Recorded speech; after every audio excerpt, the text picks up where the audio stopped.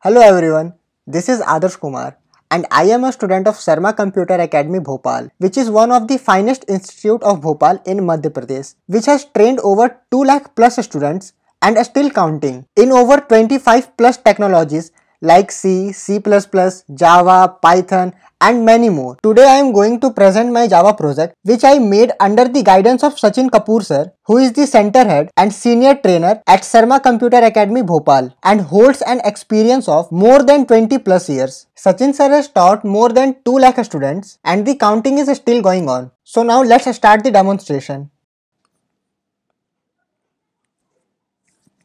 So here it is the splash screen and after that we entered in our login screen. So here I am going to log in as an admin.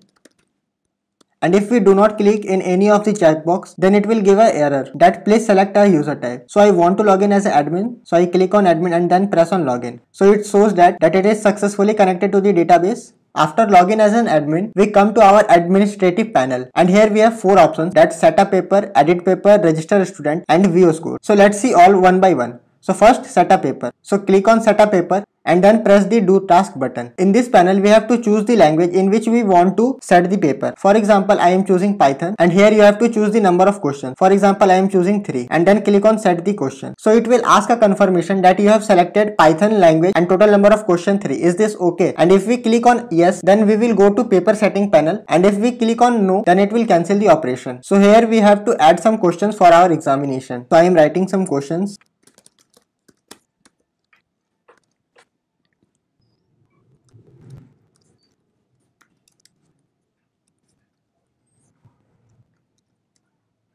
So here we set all the questions, and as our total number of questions is get completed, then it will disable my next button, so we cannot add more number of questions. But till now our exam is not getting into our database.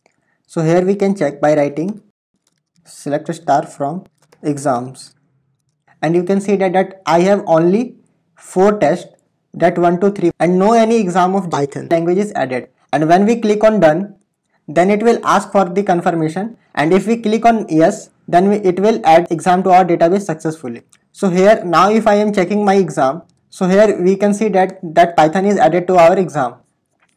After that, edit a paper. Suppose we have provided any wrong information or we have done a mistake in our question paper, so we can edit it.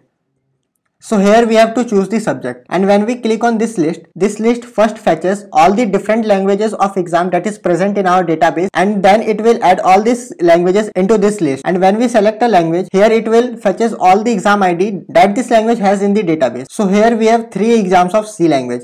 So it will show all the 3 IDs. And suppose we want to edit the questions of exam 2, then click on exam 2 and then click on edit the question. Then it will ask for confirmation and it will open the editing paper panel. So here it is our first question. So our previous button is disabled. But when we click on next, then our previous button is enabled. So previously I have provided wrong answer to my question, and here I am correcting it, and then click on next. So we reach to our last question of this exam. And if I am clicking on next, then it will say that question set and press done button to save into the database. So I am clicking done button. So again it will ask for confirmation, then click on yes. So it will say that questions updated successfully. And now if I am going to my database and here type a query. So here we can see that first answer of this question is SCANF, but we have just updated this from SCANF to GETS. After that, admin can register a student, and in user ID type the name of the student, password. Here I am using Ram, and reconfirm your password and then click on register, and it's done. So click on OK and click on back, and now go to our database and type a query. So here user Ram is added. After that, admin can view the results of the students. So click on view score and click on do task. And if we want to see the results of each single student, then we have to click on this and then click on do task. So here Hari is given the exam of C language and he got 66%.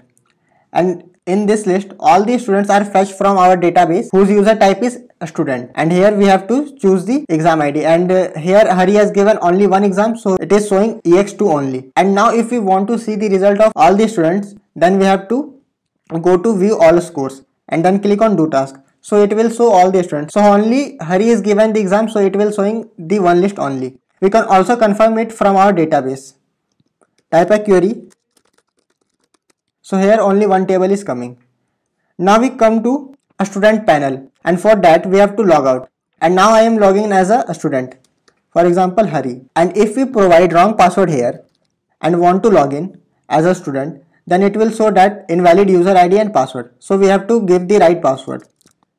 Now I am giving the right password and click on login. So our login is accepted. And now a student can take a test, view scores and change its password. So for example, I want to take the test. Then click on take test, then click on do. And here you have to choose the language. For example, Python. And here it will show the exam of lists which are available. So here only one exam is available whose exam ID is exe5. So it selects automatically ex5. Then click on take the test. After that, it asks for our confirmation. And if we click on yes, then it will open our test panel in which a timer is set. And it's set timing on the basis of the number of questions present in the database.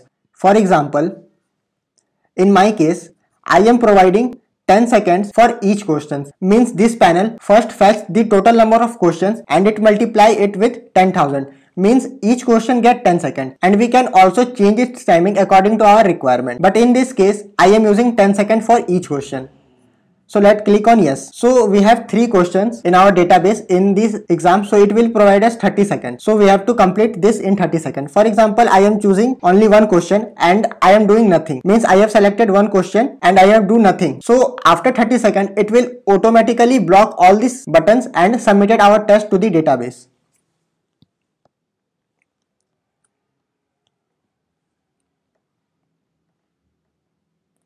So here is the result that I am provided 1 right answer, 0 wrong and 2 unattempted. And as we click on OK, then it will take to our previous menu. So click on that, then it will show a message that results saved, thank you for the test. And then when we click on OK, so it will take to our paper selecting panel. And if now I am choosing Python, so it will say that you have already appeared for all the exams of Python and now you have no exams left.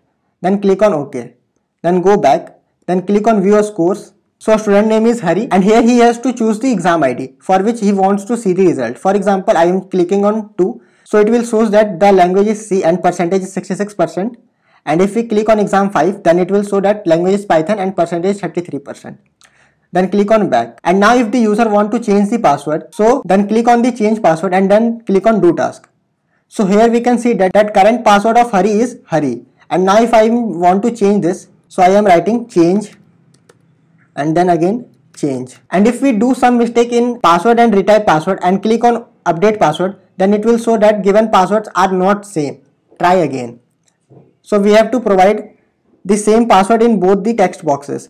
So here I am providing the same password. And now if I am clicking on update password, so here now a pop-up will come that say password updated successfully. And we can also check it from our database.